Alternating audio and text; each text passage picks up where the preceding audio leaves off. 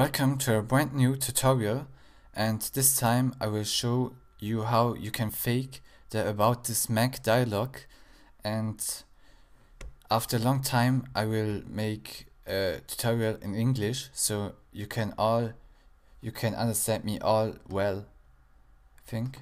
And now I go to the About This Mac dialog and you can see my fake information 2.93 gigahertz Intel Core 2 and the text with Duo. I have forgotten to written it down, and I will show you today how you can done this. It's very easily to do that, and the first step is to open a brand new Finder window, and now we go to Macintosh HD. We change to System, Library. Then we go to Core Services, and now we are looking for a file which is called loginwindow.app for application. So you will right click on this file, and then here you can see it on German, but it's the meaning of show package contents, I think.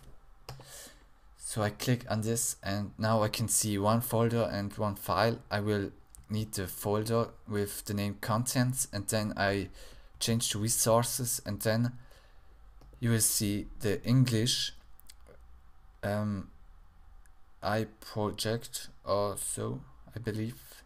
And yes, you will open this folder, and then you will see a file which is called about this mac.nib.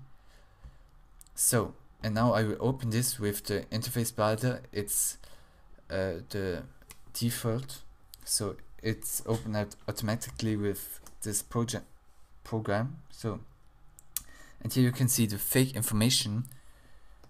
You can click one time of this text.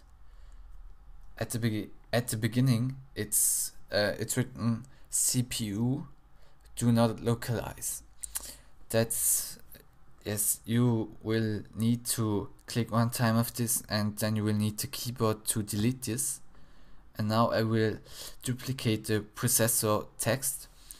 You can type in Command and D for duplicate, and now I will change the position of the second text, and I will double click on this, and now I can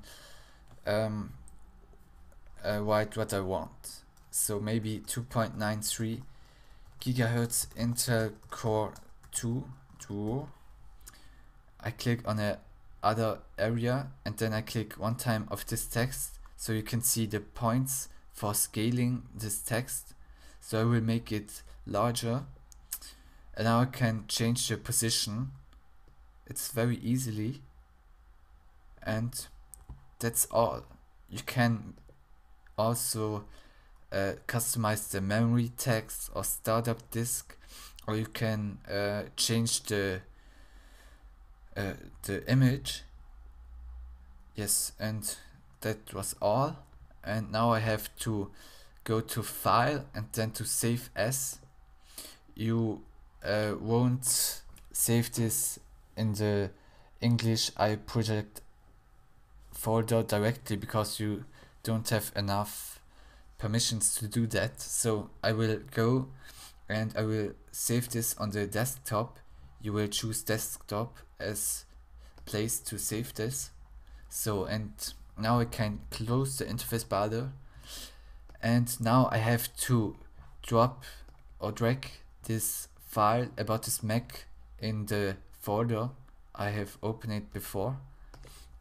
And now you will click on replace, and then you will type in your user password, and now I have replaced this, and now you will see the text here in the About This Mac dialog, and enjoy.